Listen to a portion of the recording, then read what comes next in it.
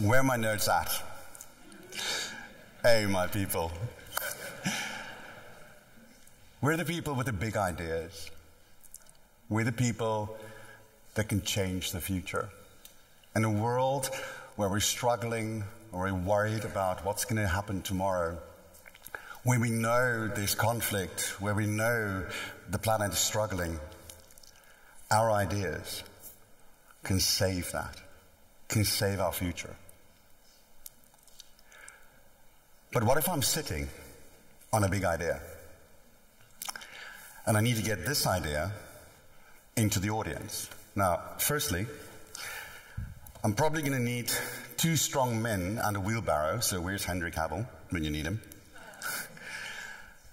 Lob it Superman-like into the audience and we create a bit of a splash. Has the idea landed? Maybe. Has it created enough of a wave? Maybe. But what if that idea didn't have to land? What if it could skip? What if we could take that big idea and pass it on to the next person who takes it to their world, to their network, and get it to skip? Can that change our world more if more people gather behind our ideas? So let's look a little bit at that. So how do we go from that to this? Now, I once had a director I worked for, and I think he's the epitome of what it's like for nerds to try and get an idea across.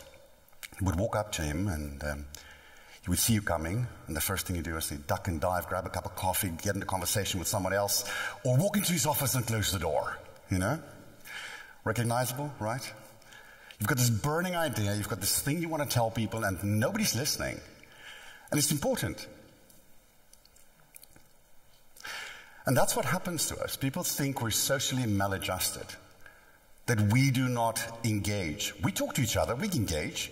It's just that other people don't get us, right? And they don't get us because for the longest time they've been telling us these lies about ourselves. We're not socially maladjusted. But if you start at 5 years of age going to a teacher and telling them with glee in your eye about this wonderful homework you've done and that you're 5 steps ahead of everybody else, and they tell you, go sit down, you go, yeah. It's also known as social rejection. And some interesting fMRI studies have shown that when we have social rejection, the pain part of the brain that registers physical pain lights up. That's a new twist.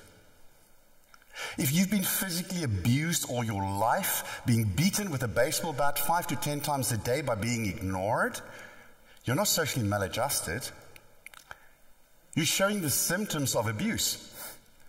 Because the next time somebody ignores an idea, you cringe even in anticipation. So how do we take that away? How do we get people to listen? So we can get those ideas out there, get the ideas to skip, because our idea never just needs to land, it really needs to skip. You know, at a pond, sort of lands and it goes like, that feeling of yes. Huh? So, back to Ben, this manager of mine. He would duck and dive, but then he opened up his door on a Friday afternoon because he heard about an open door policy. Well, now I've got him cornered, right? So I walked in the door, and as I walked in, I could see this multitude of emotions playing on his face. It was this abject horror going to resignation and then going to, and then this bright light all of a sudden. I went like, what's happening here? He said, you know what, just give me 1 second. Can you take 1 minute and just give me the management summary? No, I didn't hear the word management, I just heard the word summary. So summary means I take a big thing and I make it smaller, right? So, one of these. Oh yeah, sorry, very heavy. And you take this and you throw this into an audience. And again, it's going to make a bit of a splash, right? But it's going to stick the landing. It's still not going to skip. But he gave me a very interesting principle, and that is to start making it smaller. Make it, as we say in Dutch, behapbaar, or basically chewable. Give me bite-sized chunks, you know? And so, let's go towards this. Now, one of the ways to do that is, what do we normally do when we try and explain to someone? Well, yes, don't worry, I'm going to keep my hat on. You don't have to worry about that. But we draw pictures for people, right? Give them an infographic. And then they may listen, right? Make it exciting. You know, like a cartoon strip. Tonight, we're taking over the world. No, different cartoon strip. This one. Okay. We start with a big idea. We need to go to a smaller, digestible bit. And we need a nerd to help us do that. Okay? We're at the center of everything. All right. But we also need some hands and support from other people. And maybe some tools. So, if infographic is a tool, what other tools could we use? I once was sent to a client. I was the project manager at the time and also managing the account. And they sent me the client and said, well, you know what? You go sort out that project. We've had 5 project managers already, and they've all given up. Nothing worse can happen. Why don't you go take it? Okay? And I walked in, and let's just say her name was Ruby. Okay. And I walked into Ruby's office, and she just took one look at me and went like, oh, you're from that company.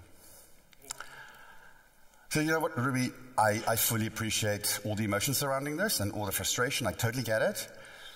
I'm asking you 2 things. Please just forgive me the trespasses of my predecessors.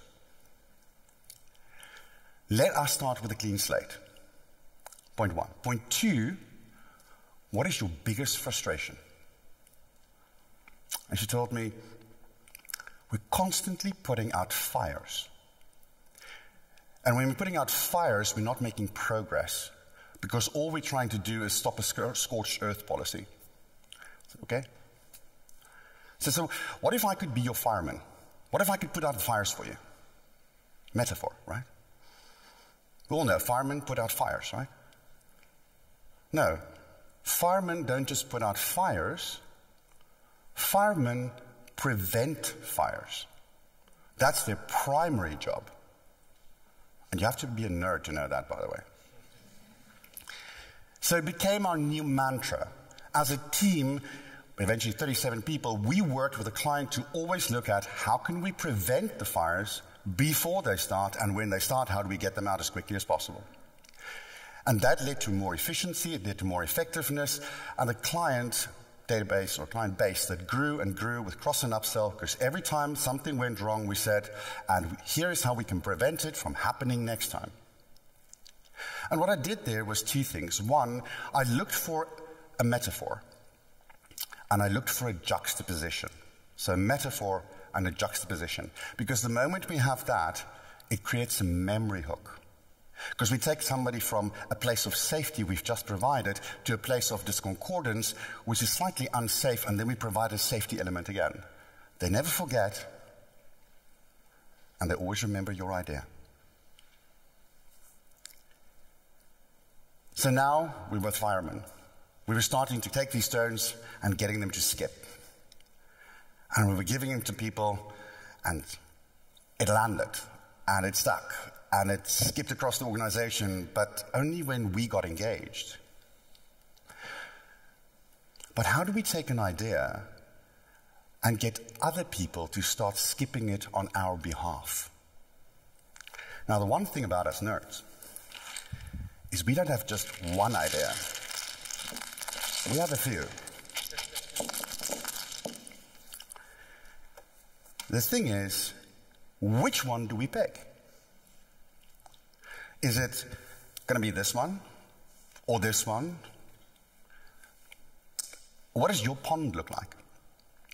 See, if I know that your pond is an oasis in the middle of a desert with beautiful palm trees around it and a rock or 2, maybe this one will work. What if It was a valley, the beautiful rock pool, the little waterfall in the corner. Maybe this one will work. But how do I get to know which of my stories, which of my ideas are going to resonate with you? I need to figure that out by asking questions. So as nerds, we need to start learning how to ask questions. And the place I want us to turn to is to the FBI. You know, they can interrogate, right? Yeah, that's not the one I'm looking for. Okay. There's a slightly different example. Now, I had the opportunity to go to a university in Massachusetts for a program on negotiation and mediation. And there was this FBI guy sitting in the class with me. He later wrote a very important, very famous book. Chris, yes. And one of the things that he said in the book is, when you talk to a hostage taker, you need to find rapport and resonance as quickly as possible because there's human lives at stake here. And to be able to do that, we need to connect and connect quickly. Now, to do that, we only need to ask two questions. We need to say what, and we need to say how. Not how and when, okay? What and how. Because that gives us information we can work with. And when we get information, we've got ideas. And if we've got ideas, baby, can we skip them? But how do we find the resonance now that we have all these ideas? Well, everybody's going to go like, active listening, so we should summarize, right? Okay, so give me the facts, but just make them smaller. No. Not just the facts. We need the feelings. We need to know why it matters to someone. And we can only do that when we start listening for the feelings. So when we summarize, we don't just summarize the content, not just the facts. We also summarize the feelings. Facts, feelings, skip. Okay? Because if I know what matters to you most, I can help you find the solution that matters to you.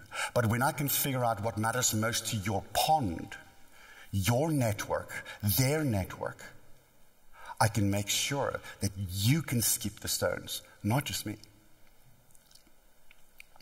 And so when we go into this future, where we want our big ideas to land and skip,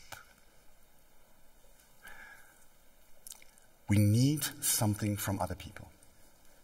We need them to give us that corner me in my office 1 or 5 minutes of their time for our management summary.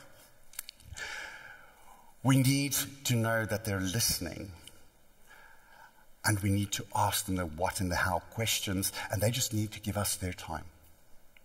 Make sure it's time boxed so they don't have to worry about it being too long, but get into a room.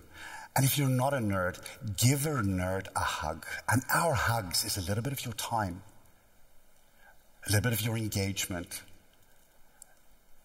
a little bit of who you are and what matters to you. And that, my ladies and gentlemen, that is a hug for a nerd. And if you can give us a hug, we're going to give you something really special in return. Because all of us can believe in a future that's better, and that future that's better is only optimism. But to get to that better future, we need a path to get there. And to me, that is the definition of hope. It's not believing the future is going to be better, but finding the way there. And we have the paths. So if you can give us a hug, we can give you hope. Thank you.